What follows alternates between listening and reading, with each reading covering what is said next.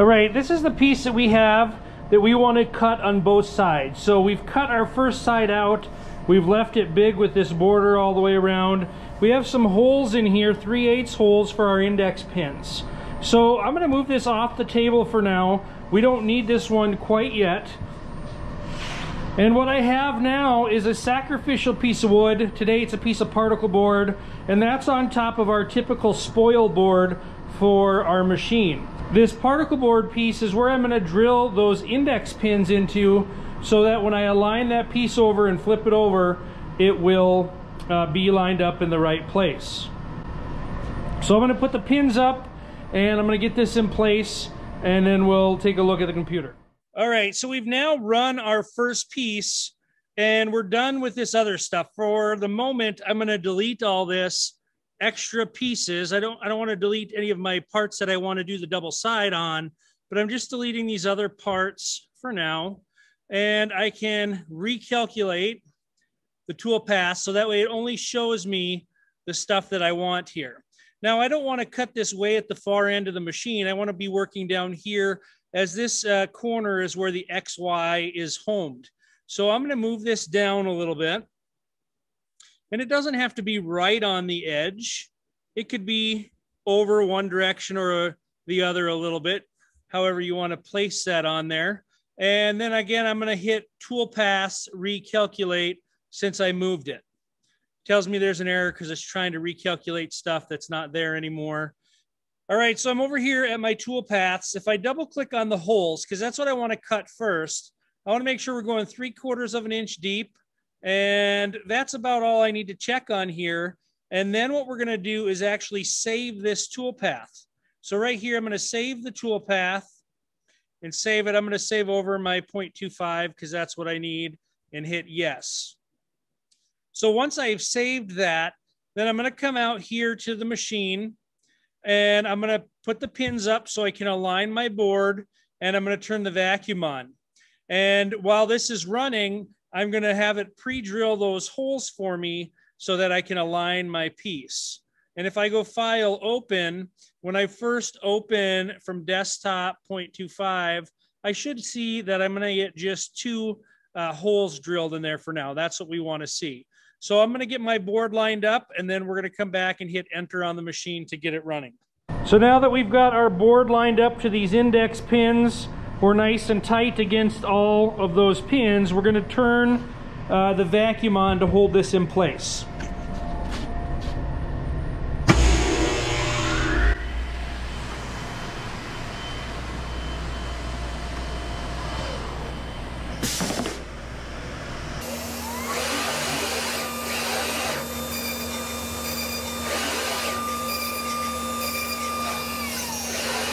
So I took the compressed air and blew out our hole, and now I'm going to take one of our little dowel pins here and push it down in there, and that's what we're going to use to index our piece so that it's in the correct spot as we flip it over.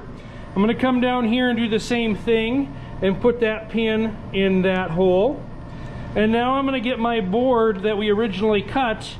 I've got the board over here we originally did, and that pin that we put in the table is now going to go in this hole. You may want to make sure that this is orientated the same way. So when I was on the computer, I just shifted it down. So I'm going to want to make sure that the good side, or the top side, is still on the top and the bottom side is still on the bottom. Even though I did my efforts to make sure it was centered, I still want to orientate this the way it was originally on the machine. So I'm going to flip this over and very carefully guide this pin onto that hole.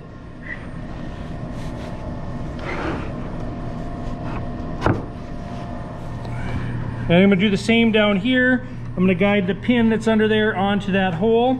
And once they start to line up, then I'm going to push this down nice and tight on there.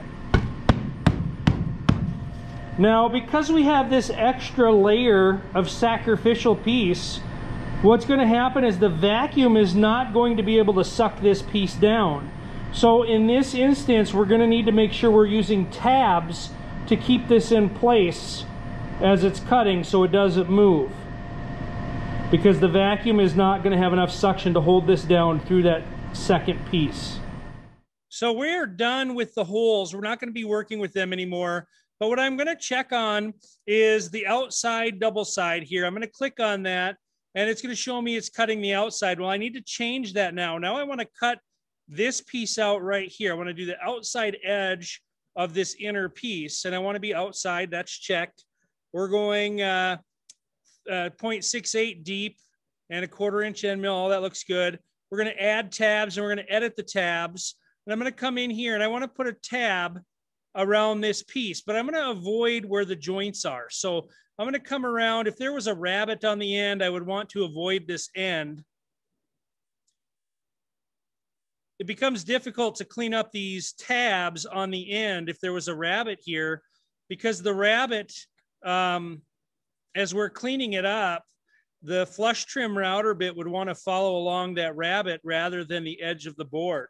So that's why we're choosing to do tabs on the ends, because there's no rabbets. We'll be okay with that. So I just went around and put a few different tabs on here to hold this in place. Because remember, the vacuum's not going to do a very good job at sucking this down. So it's really these 2 pins that are holding this in place as we cut. So we want to make sure there's nice tabs around here, and we can take the flush trim router when we're done and clean these up. So I've got that done, and I'm going to hit calculate. Now I have this other one that doesn't have tabs, and I'm going to delete that right now, this double pass. I'm going to delete this. And what I want to do is I want to take this one and I want to copy or duplicate this. This is going to allow me to, as I click on this, cut around the outside, and it's going to keep those tabs in the exact same location. That way I don't accidentally put a tab here and then maybe offset it so there's not any strength with that tab. So that's why I want to keep those tabs, or I wanted to duplicate that so those tabs are in the same location as I do that. And this time, again, we're going to go 0.75. We're going all the way through, but we've already cut most of the way through. So we're going to change this to 1. We want to do it in 1 pass because it's already cut to 0.68 depth. And we're going to scroll down. We want to make sure we're on the outside still. That looks good. Outside vectors. And we're going to calculate. So now if I preview this, preview all tool paths, it should show you that we're cutting all the way through and it's leaving some tabs. So that all looks good. I'm going to save everything except for the 1/4 inch holes. We already did those. And I'm going to close this view and I'm going to go save. And I'm going to save this as 0.25 again, and just save over that old file. And now when we come in, we have to adjust a few things in this interface here. I'm going to have to change the home setting. So I'm going to come in here and I'm going to come up to settings and I'm going to go to the home position. And in the home position, I'm going to pick the pins plus spoil board plus 3/4 scrap. That's the one I want right there. And I'm going to click go to, and the machine is going to move to that location. So I'm going to go to there. So that means my home position is set. I'm going to turn the pins on and make sure this is lined up and then vacuum it down. And now I'm going to load the job I want to do. File open, 0.25, open. And you can see it's going to cut out the outside. And I'm going to hit enter.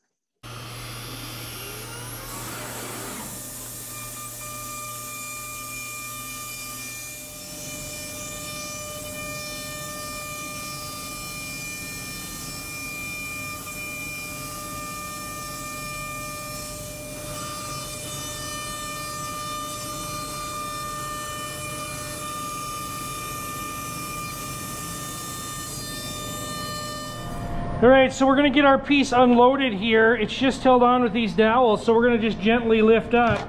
I wanna try not to break the little tabs too much because I wanna cut them. If possible, I wanna cut them with this little saw so that we don't tear up the piece of plywood. So I'm gonna pull up this side, well, and the tabs all broke. That's fine, they did their job. But what we don't want is this to happen on the other piece and then have a chip out of your plywood. So this looks like it will do. We've got our joints cut on both sides. That looks good. One of them does look a little bit deeper.